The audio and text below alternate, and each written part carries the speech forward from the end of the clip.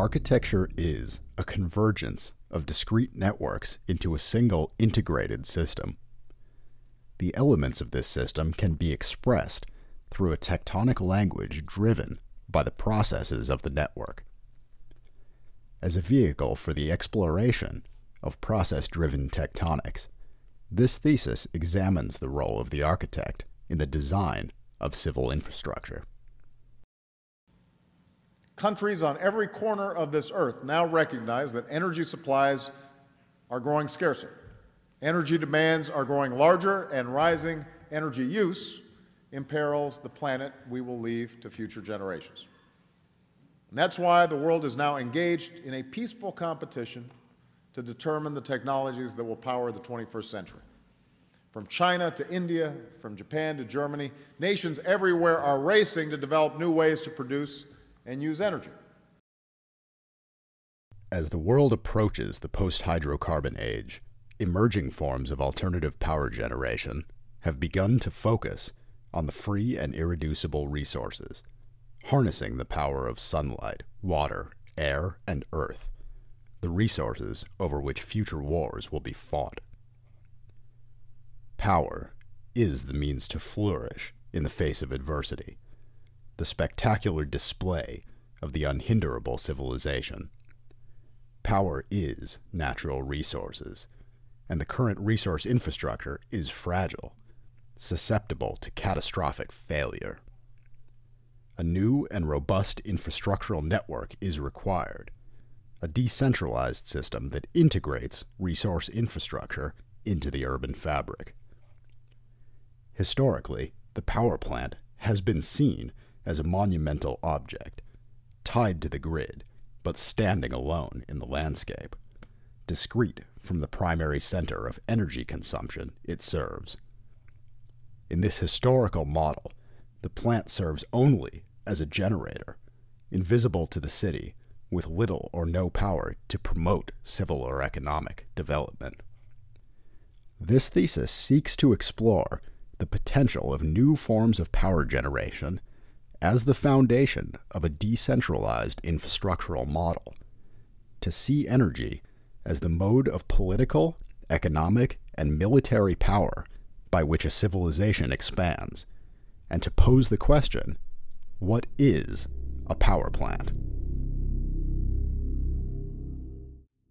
Right now, a power plant is a program that isn't designed by architects, and why should it be? One example of a power plant is the geothermal power plant, which we went out and visited several of these, out in the middle of nowhere. I mean, there is nothing around, and so these things are designed with nothing to interact with. No one goes out there except for the few people who work out there, and it shows. It's a machine laid out on the ground, but no one wants to live next to a machine.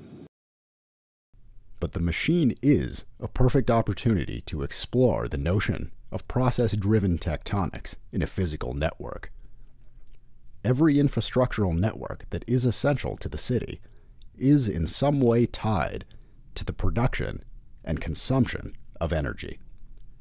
Power, water, agriculture, and waste management are independent networks which require unique layers of infrastructure in the city. But a closer look reveals that each of these systems has components and processes in common with the others. The four discrete systems become intertwined, forming a network of interoperable components. What we found was that there were some really compelling reasons to integrate these systems. The geothermal power plant has an entire water cleaning system required for it and cooling system. Water reclamation can really take advantage of this by basically beefing up that system, which allows the water to also cool down to a point where you can then use the algae that's in the water reclamation system anyway to be fed by hot water, which is the way that algae grows the fastest. So not only are you cleaning the water, you're creating biofuel, and you're making the geothermal power. And if you're not integrating these systems, then you're just not running as efficiently. The notion of an urban power plant is nothing new to architecture.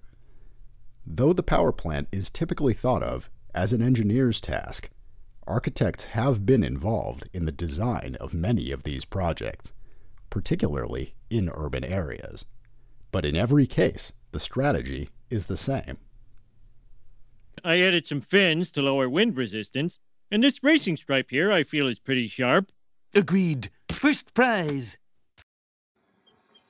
We looked at what architects had already done in the past, and what we found was they all pretty much enclosed the power plant. Let's hide it. We wanted to find a way to celebrate the process, and we wanted to make something that would be the machine. And I think what we ended up making was a cathedral to the industrial process. Multifunctional tectonic components allow the process and the building to become one and the same. A thickened skin system that integrates the water treatment process by moving water between flexible bladders through hydraulic pressure. Structural elements with embedded steam tanks process the hot geothermal fluid. And circulation systems that route steam and fluid throughout the plant. Together, these tectonic systems create a habitable environment within the workings of the plant itself.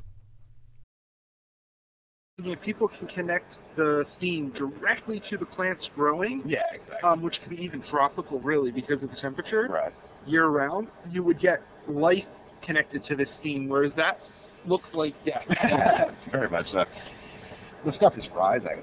It gets caught in a net, essentially, along that surface of a grating that forms droplets that then channel down to the bottom. Or, kind of capillary action. It can grow on top, or it can drip down and you can grow off the side. In a typical geothermal plant, hot water from deep in the earth is piped up to the surface and travels through a series of steam tanks. The water is then cleaned, cooled, and re-injected into the earth to be reheated.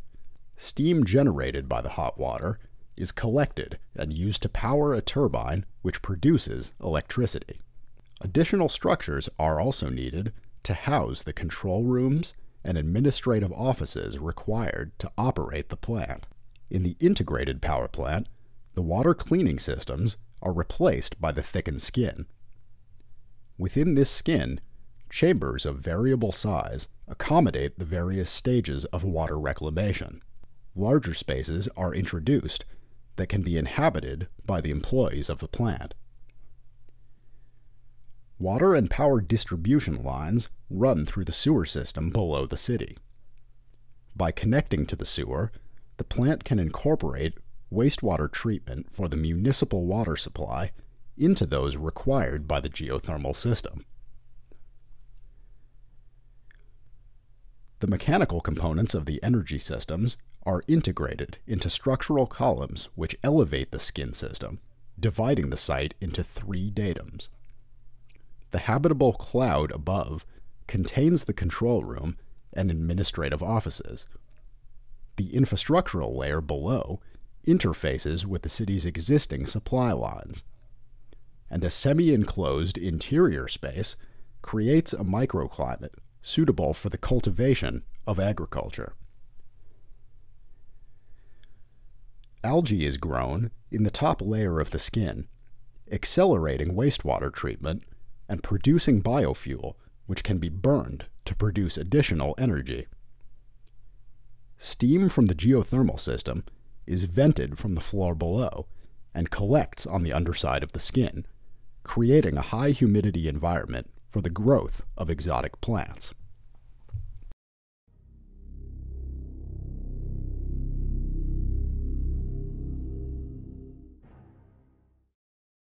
All right, this idea of the decentralized network is not actually anything new, which I'm sure everyone's familiar. But it doesn't just go back as far as one thinker or another thinker. That's where it started. When Edison first designed the idea of having a power grid, it was designed to be a decentralized grid. It makes sense if you have a network that you need a lot of nodes in order to have a robust network. So actually what we're suggesting is that the idea that started it is really where it's going to go, and this is how to get there. The first power plant, built by Edison Electric, provided energy to the surrounding community and used waste heat to heat nearby buildings. The Edison business model was set up around the idea of decentralized energy, independent generators that served small communities. As new utilities emerged, they followed the same business model. Each utility was a monopoly that owned the generators, the power lines, and even the light bulbs in customers' homes. Links between the independent grids were established as an emergency backup, but were never intended to carry heavy load. When Congress instituted regulations that forced power companies to buy electricity from new independent providers, the utilities became middlemen, buying energy from the lowest bidder and rerouting it to the customer, sometimes across thousands of miles. The grid now depended on the weak links between systems that had evolved independently. These links were not built to support the rising demand for power. The modern energy grid has become a centralized system. Utilities all share the same transmission lines, and any improvement of the infrastructure benefits competitors. Utilities have no incentive to invest in infrastructure. As a result, the grid has fallen into disrepair. Behold, the power plant of the future today! At first, when we looked at this project, we thought that it would need to be government funded.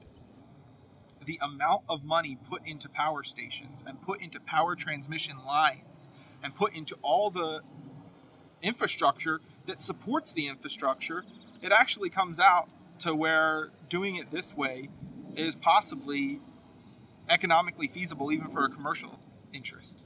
The current system's not working. And whether it is government subsidiaries or government incentives or actually a government power plant, if it needs to go in the city, it can't ignore its neighbors. Then you instantly start to deal with PR. And I think that BP has seen how PR matters. And if you can change the image of power production from death to life, then you change its value in a city. And now you don't want to live far away from it, but you want to actually live near it. I mean, when a power plant can become a tourist destination, I think you're really onto something.